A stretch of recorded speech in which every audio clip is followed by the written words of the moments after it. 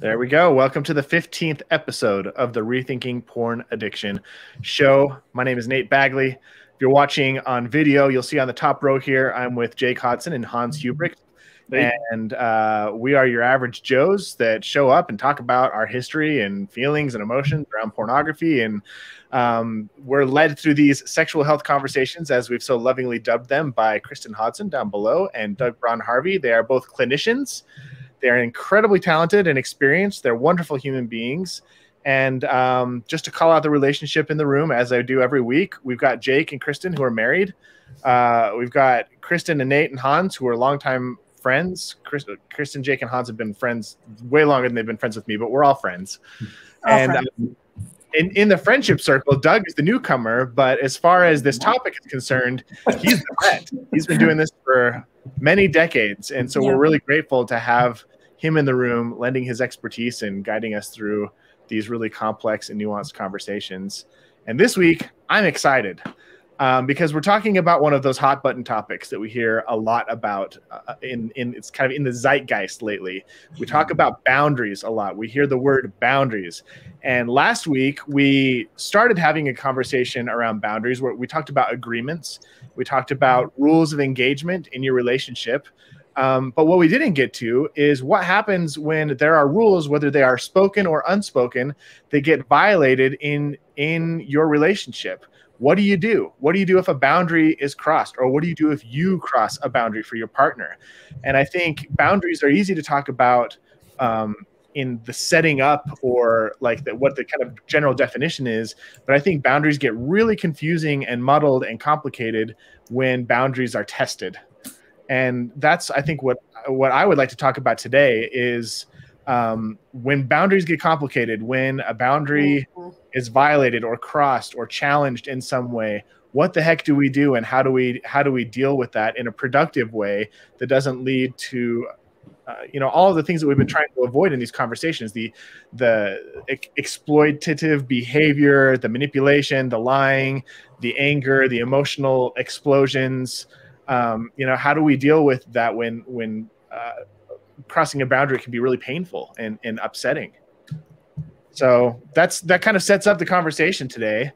I kind of want to just make a summary comment, Nate, about what you said, because you did a great job in the introduction and you eventually got to 3 words that I think are going to be really friendly words for us today. Great.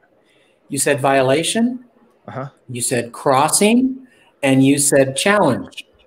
And those are 3 words that can kind of differentiate what we mean by boundaries. That boundaries can be violated, boundaries can be crossed, but we have boundary challenges. Kristen and I just had a boundary challenge. Who's going to talk first? Welcome to life, right? And that's a boundary challenge. So, I just want to maybe welcome that when we talk about boundaries, it's not a binary. It's not a either or. There are different situations and different ways we can talk about boundaries. And so I like how you already walked us into that conversation. Thank you. That was probably unintentionally inspired by conversations that you and we've had as a group in the past. And I'd love, before we kind of like pass the torch off to anybody else, can you explain a little bit more what you mean by those? Like, you rattled off 3 different terms, but I think we should get more specific around what you mean by a boundary being challenged versus crossed versus violated. Well, boundary challenges are unavoidable. They happen in everyday life. So so when we say about a boundary, we can make it sound like it's a scary thing or it's not supposed to happen. We deal with boundaries all the time. Boundary challenges. The light's yellow. Am I going to stop or am I going to go? That's a boundary challenge. These are momentary decisions we have to make all the time. So boundary challenges are normal human life. And then we have issues around boundaries being crossed. Now, a boundary being crossed might be when somebody has kind of said, I'd really prefer you not do that. And the person kind of tries to get you to change your mind and do it anyways. They try to, it's an attempt, or it may be even a bit more of an aggressive attempt to get somebody to, change a boundary, or they don't respect a boundary that's been set. And a boundary violation is quite an intentional and can be quite harmful. More than a boundary crossing, it's injurious. It causes harm and injury and pain. What we tend to think of most that's what we're talking about with boundaries. But I think it's most important. What I like to talk about it is because we tend to think boundaries are the really scary things, and there's lots of ways boundaries are challenged or crossed, other than the most egregious violations. Thanks for elaborating. That was really helpful. Doug, can I add that boundaries, when they're discussed or when they're challenged, can also elicit kind of what we talked about in prior episodes of shame, or like, oh, I've just done something wrong, like I stepped into it. Or I think at times boundaries make people feel like, what am I trying to say? That boundaries can cause couples to feel like there's something wrong with us, instead of this is a functional part of a relationship. There's nothing wrong. Boundaries just are, instead of there's something in place that I have to put up a hard boundary around. It's just like, I guess what I'm hearing you say is you're normalizing boundaries and trying to pull it down, that they are part of everyday living in the fabric of relational lives. Mm-hmm. Yep. Good summary. So how do we start this conversation? Now that we have a kind of a clarity around what we're talking about, maybe I can present a scenario. Why don't we see if Jake and Hans have just something? They've been listening here for a few minutes. What's coming up? What do you think about when you hear about these different ways that boundaries can present themselves?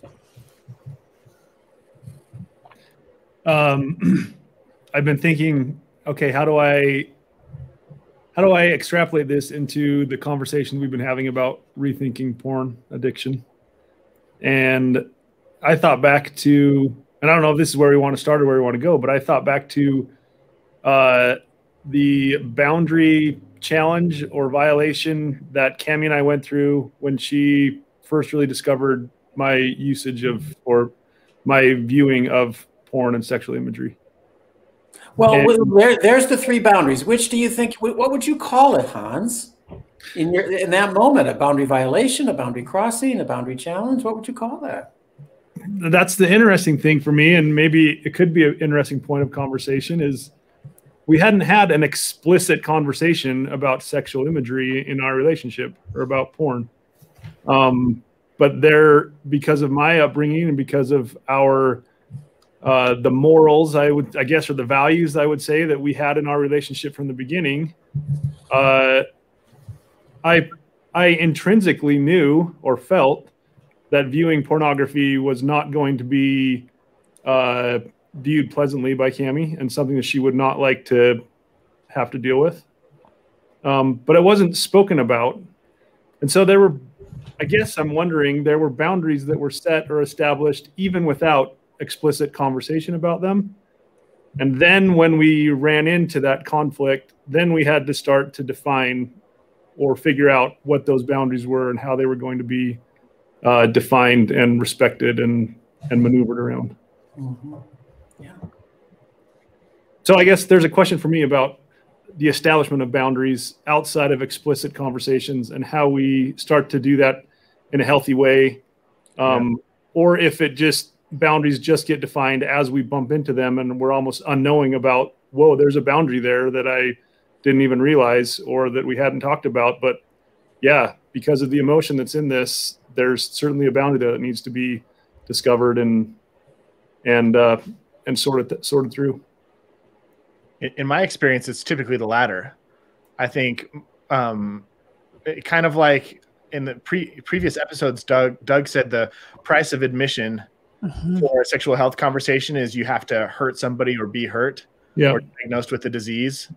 Yeah. And I think oftentimes the cost of a boundary conversation is you have to violate an unspoken boundary, and then all of a sudden you have a conversation about it in many cases. That's at least been my experience the majority of the time when it comes to boundaries is the conversation comes up after an unspoken boundary has been crossed.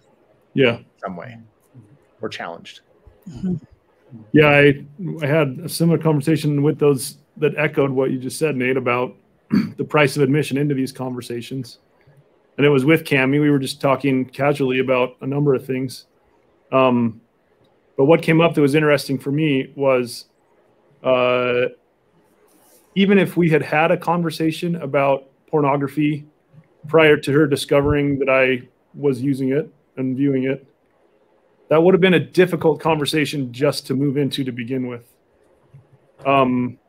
So even approaching those boundaries, even in a non-threatening, non-conflicted, non-emotional outburst kind of way, approaching those boundaries and figuring out what they are seems to be emotionally charged and difficult, and a skill that, like we've talked about, probably needs to be practiced.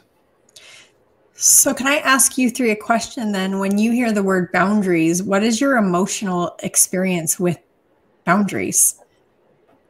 Have they always been fraught with like tension? Have you had different experiences with boundaries? Have you had somewhere it felt like, I guess I'm just looking at what has been your experience moving through life with boundaries?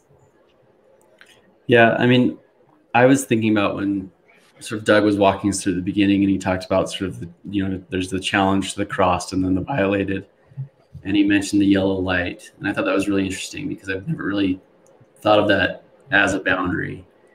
And I think so, Chris, when you ask about like what comes up, I think where my mind has kind of gone to is how much we have sort of understood or implicit boundaries that steer our lives. And then Hans, when you mentioned, I hadn't had an explicit conversation with Cami, but then you also said, but I think it would have been really hard to do, to bring up.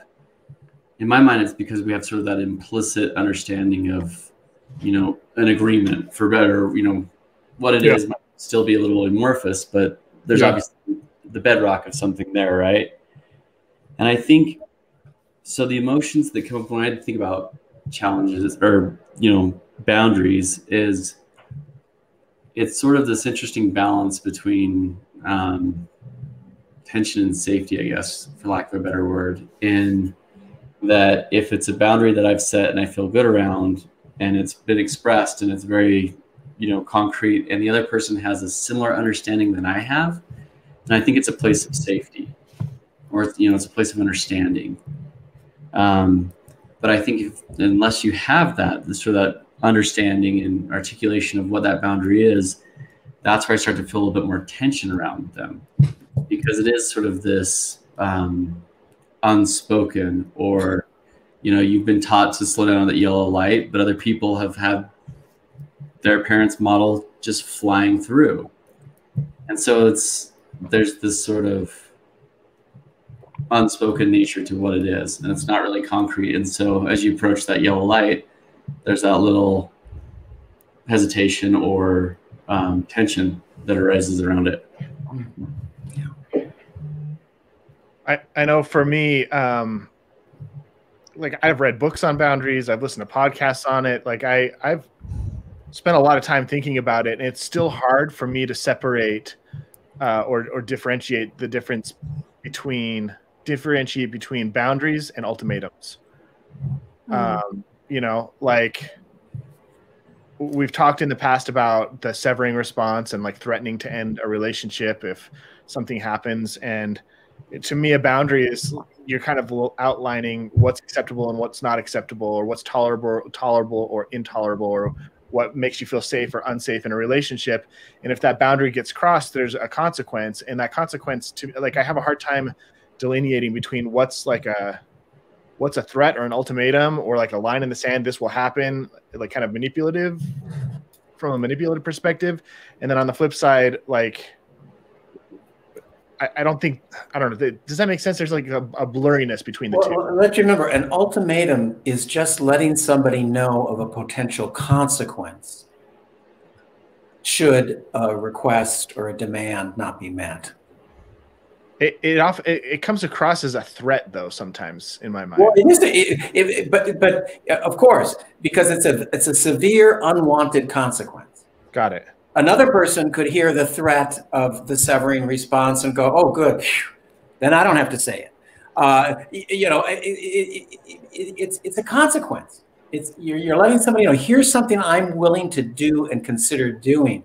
But a boundary is a request. A boundary is a statement of something you want and need.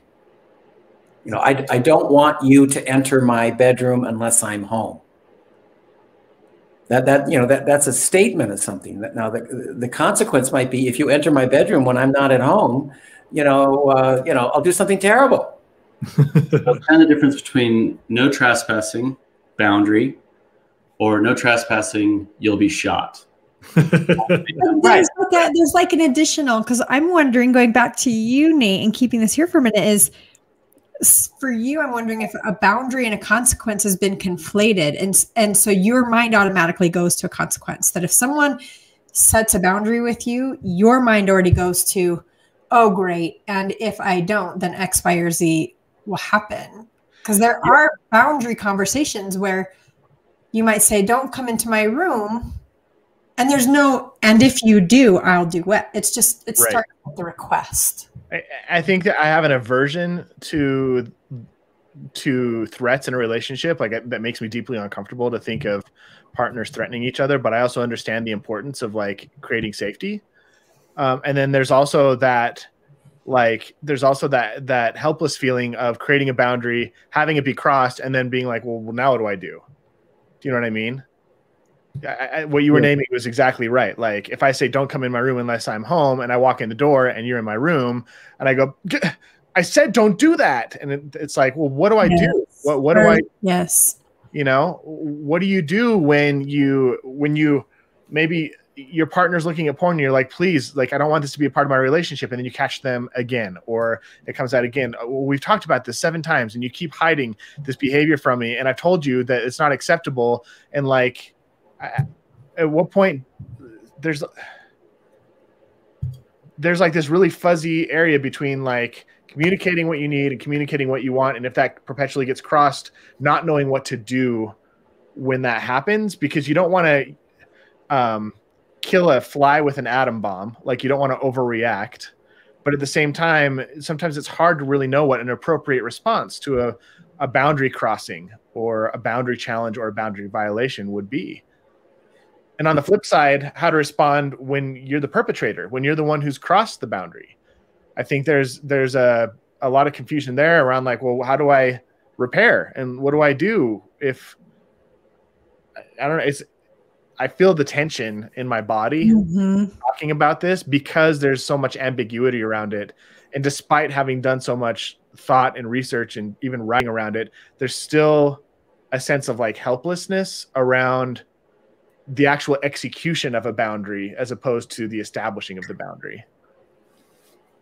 So perhaps one of the things that's most difficult to do is to walk up to somebody you love and care about and said, I crossed a boundary. The violation may be crossing a boundary and being dishonest about it. That might be more of a violation. But, we can make agreements and we can cross a boundary. And walking up to somebody and say, I crossed a boundary. That's a really hard thing to do, but it can be done. Especially not knowing what the consequence is going to be. I think that's a big reason. We talked about shame being one of the reasons that people hide their behavior, like pornography. And I think the other really strong reason for a lot of people is fear of the consequence. Like, there's shame, yes, but there's also like, I know that I've broken my partner's trust, or I know I've done something that goes against an implied or agreement that we have, some sort of boundary that's set, and I'm afraid to know what the repercussions are going to be, the consequences of my actions. I could lose everything. One of the things I talk with men about a lot is they'll get hung up where you just were. Wow. They're so focused on the other person's response. And I talk with men about, well, what's the consequences for you, when you don't disclose you've crossed a boundary? That's you. That's your life. Right. You get so preoccupied in how somebody else is going to respond. It's as if it doesn't matter that it may have a real important consequence for you and how you live on this planet. Oh, yeah, it's a heavy weight. Crossed a really important boundary and you're not told somebody that you love and care about. Let's think about that.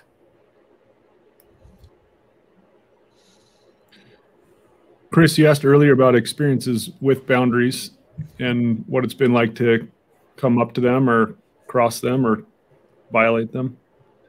And then you mentioned, I think, a little bit later about the idea of that they can also offer safety, and they can offer, I guess, comfort of some sort. Mm-hmm.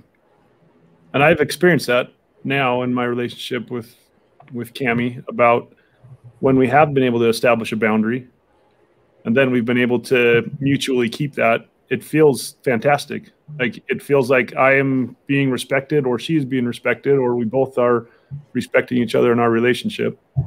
And that feels like a really incredible thing to do.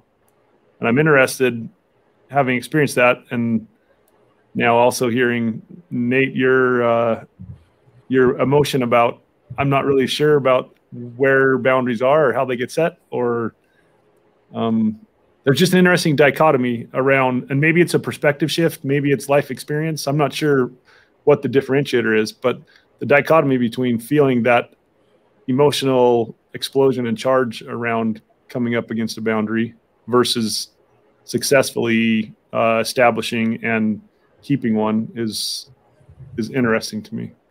It seems to me that the emotion comes up after the boundary's been crossed. Yeah. Right? Like, that's when you start to get into ultimatums, because you're mostly focusing on protecting one party or the other. Like, in my past, ultimatums were usually preceded by like a violation.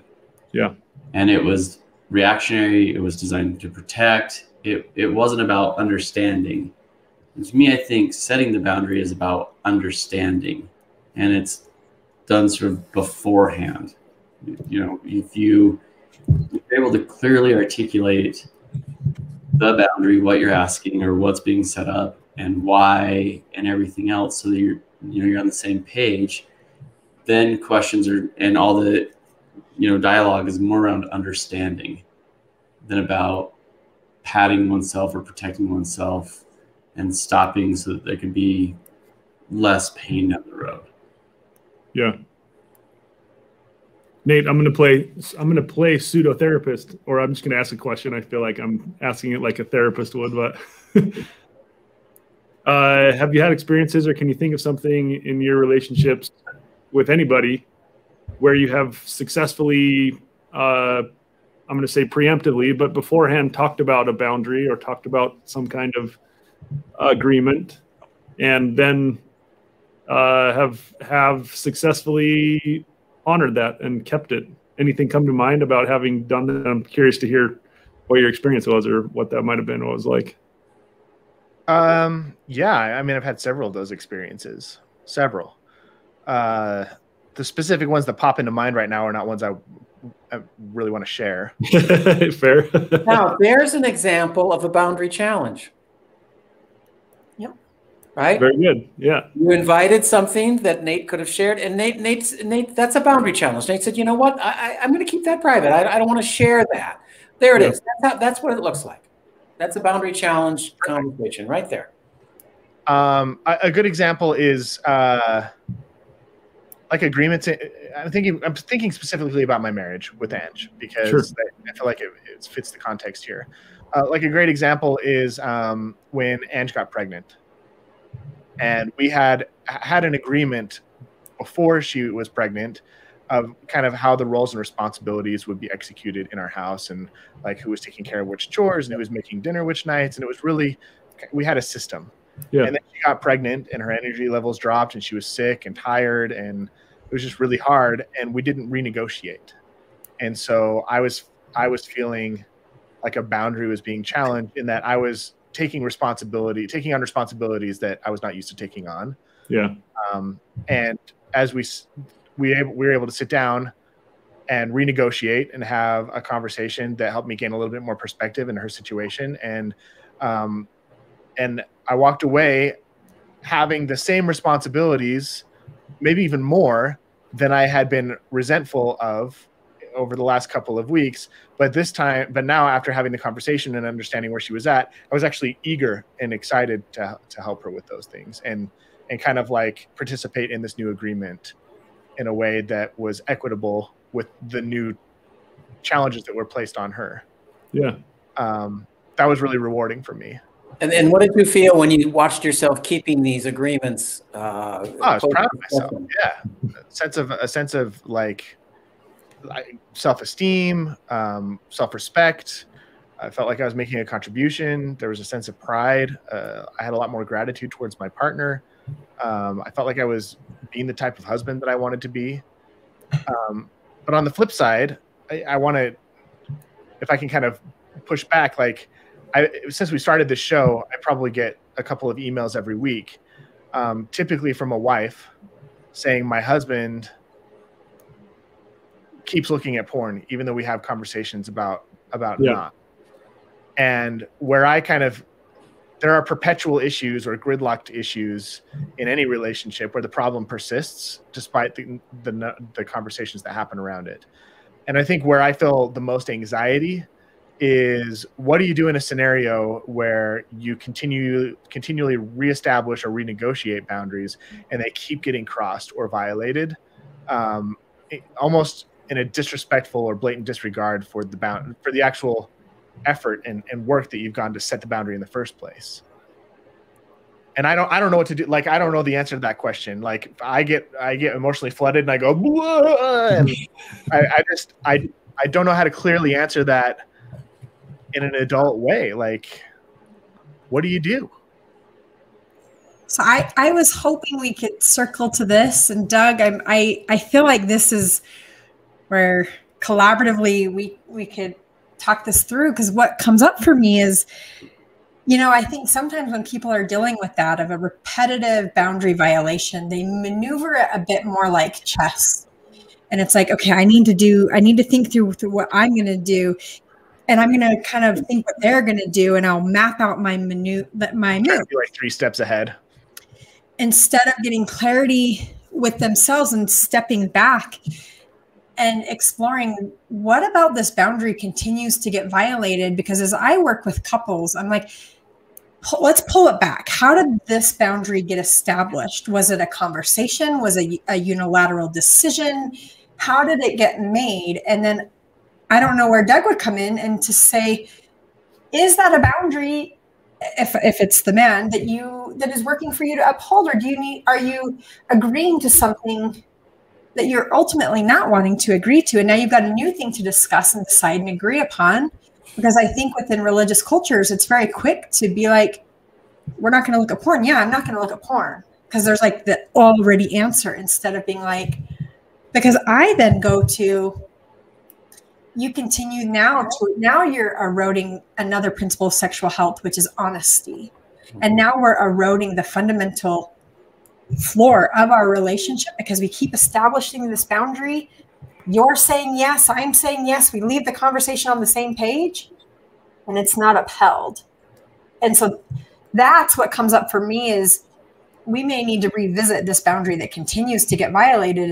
Is this really what the boundary is, or what we're agreeing to? Because maybe we need to revisit that, and that can open up a whole other conversation. But that's collaborative. Instead of trying to mind map and maneuver to get what you want, you have to get clarity and be able to tolerate the emotion that exists in a possibly really uncomfortable conversation. Well, I want to back up to conversations I have with men before they take it to the major leagues. And I'm going to call the major leagues the conversation with their partner. So there's minor league practice that has to happen before you take it to the major leagues. And I called the minor league practice men sitting in group therapy with each other, or some interaction with each other, and men learning how to say, I'm not going to keep this boundary for the next week. They would have an agreement with the group, and they were going to maybe keep a boundary on their sexual health plan. And would say, do you want to keep this boundary?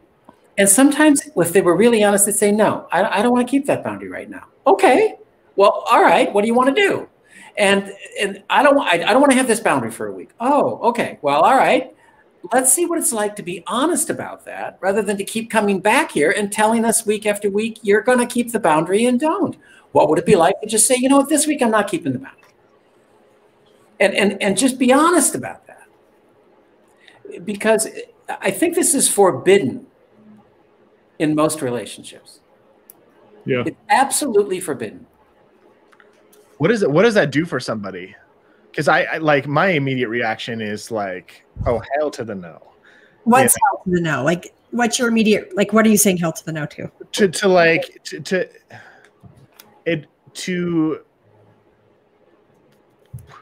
Like, I understand the idea of being honest with yourself about like not wanting to keep a boundary that you've agreed to for a really long time. And others. This is, this was an agreement with other men. Others. Group, but it wasn't the big league. It wasn't their partner. Mm-hmm. But there's something like unsettling about giving yourself permission to just say like, you know what? No, like that's not a boundary. Why is that more unsettling than breaking it? Because I think in the remaking violating it or crossing the boundary, I think you're having to come face to face with the darkest version of yourself. Great. Welcome to life. Yeah, I know. I'm just trying to puzzle this out, Doug. Yeah, right. You're doing great. You're doing great. You see, this is what. So when you take it to the relationship and you immediately make the conversation between partners, this is what gets avoided. Right. Looking at oneself. And like there's a part of me that, because of the way I was raised or just who I am, that I want to strive to be the best version of myself possible. And there's something deeply unsettling of saying like, hey, there's a behavior that there's a commitment I've made to not do something, specifically something that goes against my values, but I kind of want to do it anyway. And you know what? I'm going to kick the values to the side for a while and just admit that I have a dark piece of myself, or not even dark, just a piece of myself that actually really wants to do this thing that I even consider to be morally wrong in one way or another. And like writing that, like that's a scary thing to face, like writing yourself that blank check. Okay, I'm going to go do it, or I'm going to give myself permission to do it. Those are two different things, obviously. But so I think men would prefer being seen as a no-goodnik and a untrustworthy person and somebody who crosses boundaries than being the person you just told us you would be. Right. And I also hear, along with that, is it keeps you accountable and you get your lashings for not upholding your commitment, and you get to deserve, like, I've got to go face that I broke it. And it keeps me accountable, and that will get me closer to being the person I want to be, where if I accept it, I could erode into the worst version of myself, believing that you don't have other values, that you would actually, those don't disappear. That those other values would actually, you'd have to keep confronting that. But I think there can be this idea that if you let yourself off the hook, then now you've given yourself loopholes forevermore, and you've just devolved into this glob. Great summary. Now, here's what would happen in group. This is a therapy situation with group, but this is what happened with group. The men would say, I'm not keeping my boundary next week. Okay. And the group would, fine. Thank you for your honesty. They come back the next week, and they didn't cross their boundaries as much. Didn't mean they didn't cross their boundaries, but they did it less often. This conversation. No. Go ahead. I want to know why that happens. Well, you have to ask people, and they usually know why. It's not a mystery. If you just say, well, why do you think you crossed your boundaries less? What do you think? What did you notice differently about yourself when you weren't worried about coming to us in a state of shame that you crossed your boundaries? What was your week like? How was it different for you? Because you weren't walking around with that hangdog fear in yourself, walking in this room a week later. And they began to understand there are different reasons why you cross boundaries at different times. And they put the focus on themselves rather than the fear of the partner's response. They gave up being afraid of how the group was going to respond. They gave up how I was going to respond as the therapist. And they had to face themselves. That's what I mean by the minor leagues before you take it to the major leagues. When we move too quickly to the marital relationship, this is where men get off the hook and having to look at themselves. And it keeps women as the gatekeeper and men confessing to them to keep them accountable. Yeah. And that's a dynamic that often works against the couple, and it works against, we won't go down this other thing, but that dynamic gets quickly shaped, and then women oftentimes don't have any desire because now they're their partner's gatekeeper and they've killed all the eroticism. But that major leagues, like Doug is saying, they go confess in a way to relieve themselves. And now, like, I will see partners set up agreements like, okay, every time I look at porn, I'm going to come tell you. So I keep myself accountable, and I hear wives be like, I don't want that. Like, I don't want to be the one that you're doing that with. Like, deal with that yourself. I don't, that's not my job. I heard something really interesting. The conversation took a really interesting turn for me, Nate, when you were talking last. And that was that the boundaries we talked about, at least that I have been thinking and exploring in my mind, have been boundaries between a partnership of some sort or relationship.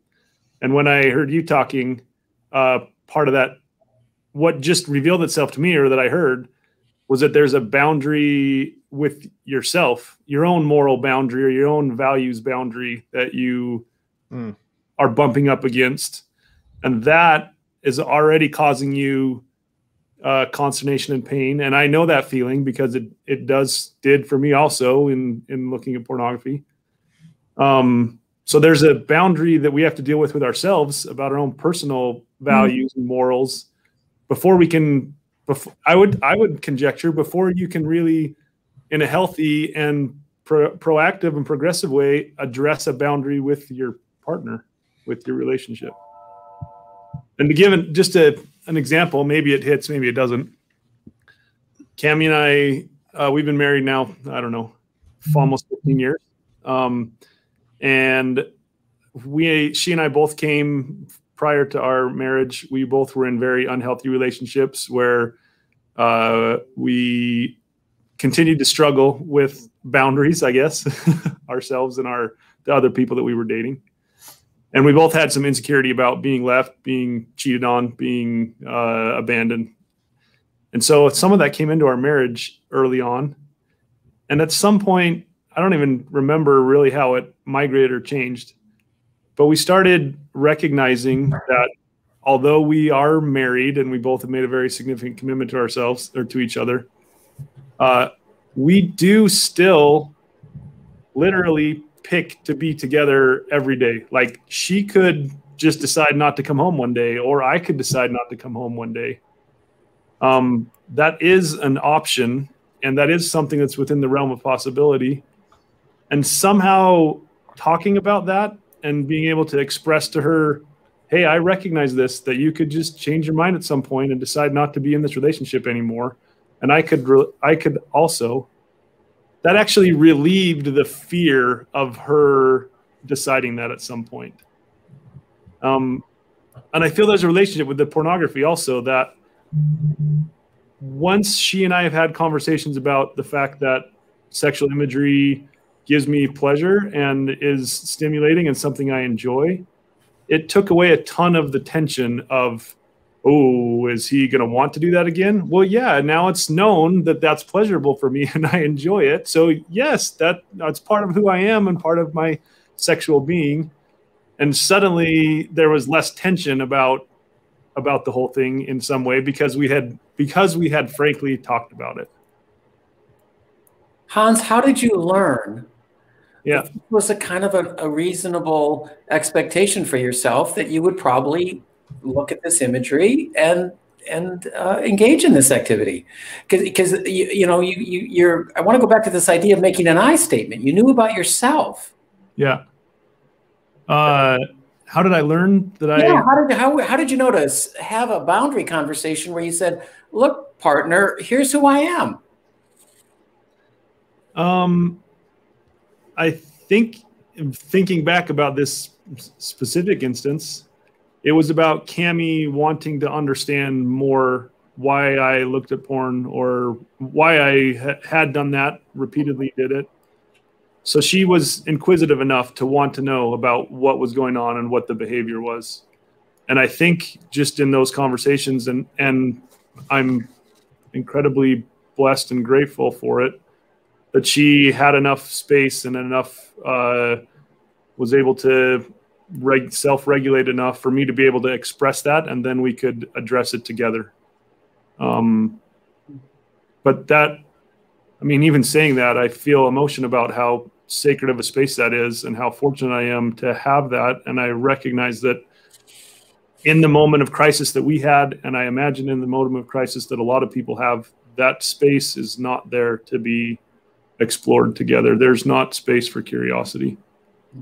But it was, yeah, I guess maybe my thought for the people listening to the show and people dealing with pornography in their lives and the out of control feeling that is there is to give ourselves permission to start to be honest with ourselves first, and to try to wrangle through that. And we've talked about that quite a bit before, about working that through for yourself, about what that is and how it feels, and try to get to peace with yourself, and then be able to move into the relational talks, the partnership talks, the relationships and boundaries beyond that. Hans, as you were talking that and continuing to pull on Doug's kind of minor league thoughts and getting honest with yourself, I think that's a really hard space to get honest of. I want to continue looking at sexual imagery. Yeah. Even saying that out loud, even giving space to even try that idea on, right, can be really uncomfortable. And there can be a lot of work of just trying to reconcile that. Yeah. I see, I loved what Doug said of what is the consequence if you don't continue to get honest, and having years of trust eroded because of wanting. I guess I see a boundary can solve a moment. The idea of just stop that, and the person who's coming with shame can agree of like, yeah, I'll stop that. And right. They get into this cycle of stop it, and I will, and they're right back to where they are. Instead of pausing and like you walked through the process of getting really clear of, I think I do want to keep looking at this. That's uncomfortable and new. It is, for sure. And I'm thinking back again to the price of admission of this conversation, of having a conversation about sexual health and sexual desire, and that it's difficult to have those conversations in a calm, non-emotional manner. And that seems to be part of figuring out what these boundaries are. Another thought came of maybe trying to, like Doug said about playing in the minor leagues, and giving an example of, hey, I'm not gonna uphold this boundary this week. I think I'm gonna go out and change my boundary for the week. Is there value in that? What are your guys' experience, and maybe Chris and Doug, what have you seen about just saying, I'm just going to shift my boundary back and see what that feels like. I'm going to watch porn and sexual imagery without a boundary and see what that feels like. I disagree. It's not without a boundary. That's the new boundary. That's the new boundary. That's the thinking error. That is not without a boundary. Great. Yeah. And in fact, it upholds even one of the sexual health principles. I'm going to be honest about this. Be honest. Yeah. And when he mentioned the minor league, that it was basically for practice, right? So that's something you probably ought to go do with like a trusted friend, right? I mean, it's not going to be as charged for you to learn how to practice a boundary if you've got that person that's maybe not your partner or spouse. Yeah.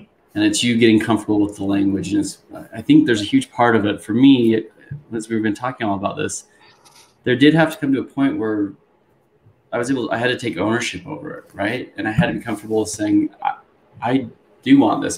This is something that I enjoy. I do find pleasure in it. And I think for instance, like in this relationship, like the guy is able to do that, is able to take ownership of like, this is something I really want, then it sort of frees up for the partner to maybe start to look for understanding. And that's huge, because really that's what you're trying to get to, right? Is that understanding portion. And it might be tons of questions that are still not about understanding, but sort of used to try to find understanding, like help me understand this, when that you're still like in the hurt process. You know, you do have to sort of, if you violated boundaries, you're going to have to write that, however that is, you know. But until you're able to sort of sit down and admit, whether it's to your friend or whatever, you're practicing your boundaries and these other things, and setting your, you know, what you want to be doing, you have to get comfortable with the point of, I do like this. This is pleasurable for me. And I think if you can't do that on that base level, you're real, like I constantly butted my head up, and I think it's just sort of human nature that until you can own that and be comfortable with that, there's no way your partner's going to be comfortable with that. And I don't know if, you seem like you had a big epiphany right there, actually. I did. I really did. I think you sharing whatever just happened with you. While Jake was talking, like something clicked in my head that when a boundary is being perpetually violated, it's most likely because there's an honesty problem. So we've got the 6 principles of sexual health. Honesty is one of those, and shared values is one. And my guess is that the boundary is being created in what the couple assumes is shared values, but one person has been dishonest about something that they value. Yeah. And that dishonesty is what's creating the perpetual boundary crossing. And until that person can be honest with where they're at, what they want, what their desires are, that boundary is going to continue to get crossed to the point where it either destroys the relationship or anyway, that's the problem. And so it just, the light bulb went off of like, oh, every perpetual boundary issue is really an honesty issue, because the person wouldn't keep breaking their agreement if to do something or not do something if they weren't lying to themselves about it. Yeah. And one of the things some men who are maybe listening to our conversation today, and maybe one of you at some point thought this, that I don't feel like I'm able to control keeping this boundary. You know, I may need some help with that. Right. You know, or there's a boundary I do want to keep, and there's a boundary I want to think about. I may want to watch imagery, but right now I don't know if I'm able to control any boundary around imagery. You know, I mean, that's also honesty. That's another honesty. And then on top of that, there's a really interesting thought that I had of sometimes how do I put this? I'm trying to put into words something that I've never said before. Sometimes the honesty of what it is that you want and giving yourself permission to have it, even though it's might conflict or cause pain to your partner or yourself, is that one, it removes the shame, and then two, it removes the taboo nature of it. Mm-hmm. And oftentimes maybe giving yourself permission to do it actually shows you that it's not really what you want. And the reason that you've been doing it in the past is because you self-medicate or self-soothe from the shame, or because there is that part of your brain that is excited by the forbidden, by the taboo. And then once you're given a blank check to just go do it, it loses its appeal, or you loses the shame. And all of a sudden you're like, well, now I don't have anything that I need to soothe myself for, because my partner knows exactly what I'm doing. And I want to back up. I really appreciate what you're sharing. What I would invite the audience to do is to not assume they know what the fallout of that level of honesty you so beautifully described was, because then you started going to what you thought might be the outcome of that honesty. Right. You really don't know, right? You don't. But I'm just saying that I loved how you walked us through, why it's important to have that kind of honesty. and how it brings us face to face with our values, brings people we're in a relationship with to these are my values, and how there might be a values difference. And this is very difficult terrain for a couple to just sit and just not react to, just sit with. Can I invite, so I keep having this example with Jake and me, and in honoring my agreements with Jake, I'm going to not give the details, but the peripheral story that I think might help, because I remember a moment when, you know, Jake, you said maybe when the partner comes with honesty and then you move to a place of understanding. My first place wasn't understanding. It was a place of, you actually had to face the possible ultimatum. Mm-hmm. Stop it or I'm out. And you came forward with I believe you got honest.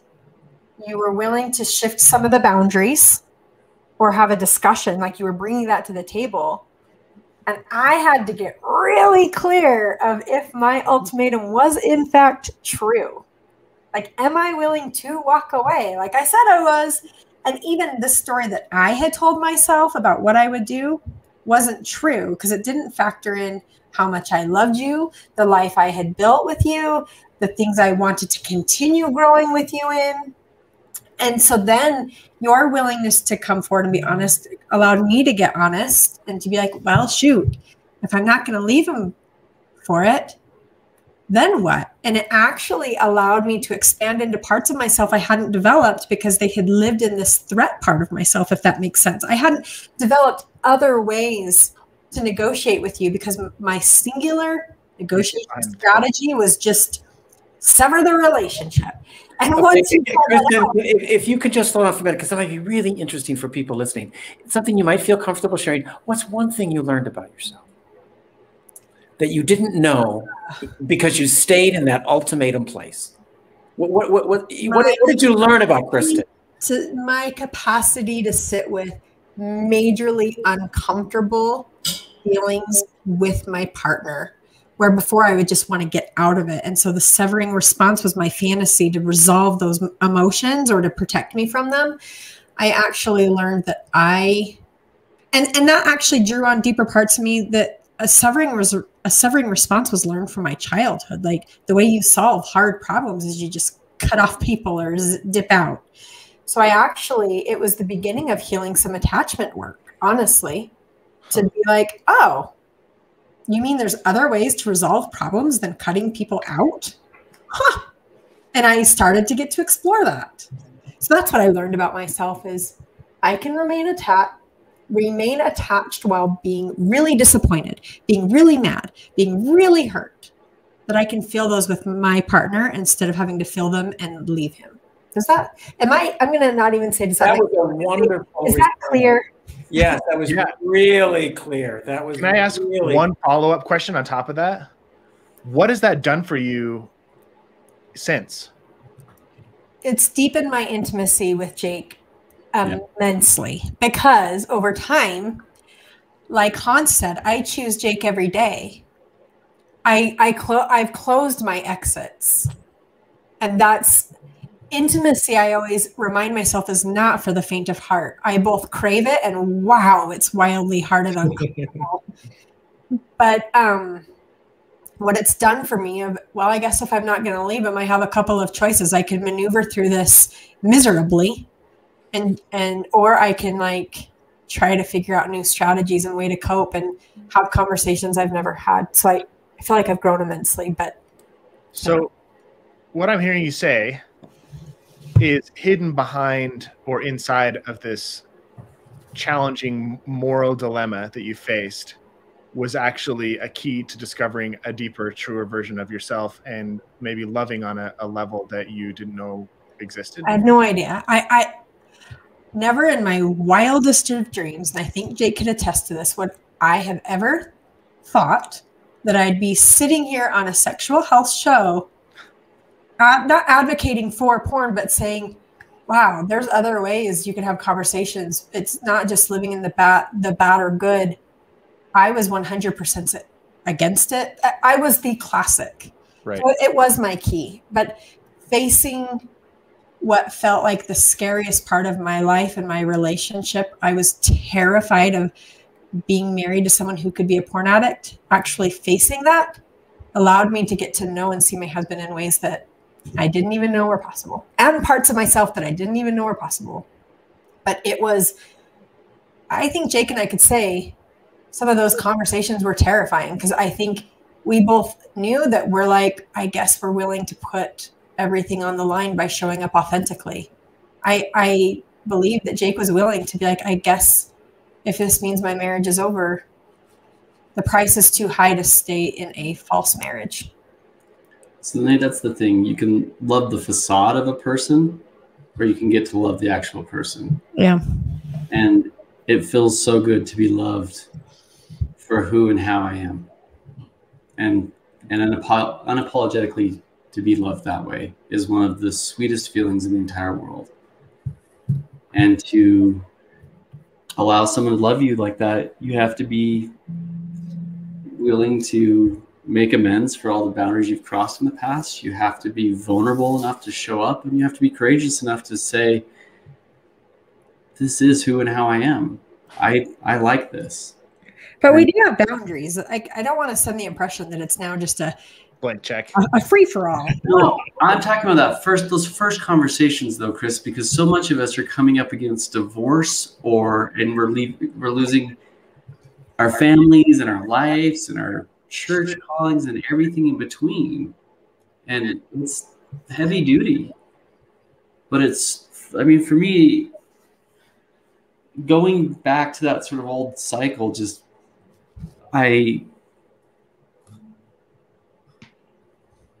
it's such a better way, and to continue to have conversations, to grow our relationship and develop boundaries and to be open and honest. So Nate, to answer your question, for us, on my perspective, it was, we're closer after than we were ever were before, but that was a wedge that was, going between us, and so it pulled us apart, and it allowed us to come back together. But we did have to deal in that part where we were on way opposite sides of the table. Such an interesting juxtaposition, that sometimes to have the thing that you want the most, you have to face the thing that you least want to face. What's the Joseph Campbell quote, that the treasure you seek is in the cave you fear to enter? Mm-hmm. Yeah, the version I know is everything you want is on the other side of fear. Yeah. And maybe that conversation, whether it's admitting I want this, I find pleasure in it, or whether it's saying, I'm going to risk losing everything in order to be honest about who I am, or whether it's saying, I don't like this, but I also don't want you to hide who you are. I want to see you and all of you, even the ugly parts, and we'll figure it out.